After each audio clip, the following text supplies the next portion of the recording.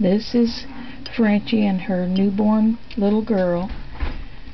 She had 2 puppies, and the last one born was a solid chocolate, almost solid chocolate girl, but she didn't make it. She smothered before she was born.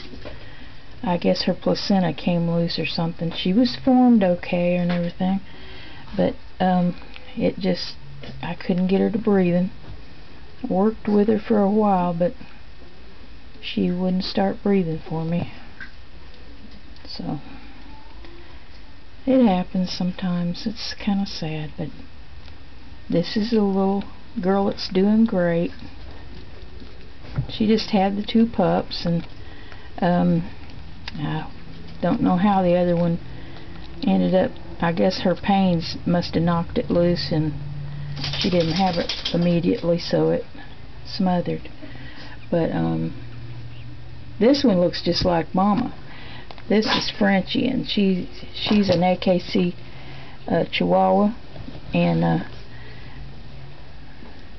it's her first litter, so she did good. She took care of her. She's taking care of her good, and she didn't have any real problems with her.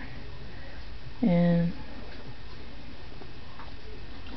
she's foolish over her. She's gonna be attached to her. Anytime they have a 1-pup litter, sometimes they get really attached to them. Isn't she cute? Look at them spots. She has spots almost identical to her mom's. I can't see her. Your head's in the way. Move your head. Move your head. We want to see the baby. Yeah, we want to see that baby. And she's got loads of milk. You just look at the milk she's got. Frenchy's 6 pounds, and the dad was a blue and tan, and he was like 4.5, 5 pounds. Dogs fluctuate in weight just like people. Anyway, so this little pup probably will be around, my guess, 4 to 5 pounds. But she's a cutie pie. Look at them spots. Sometimes the color of the spots can change, but if she may stay that color, like a mom's color. You never know.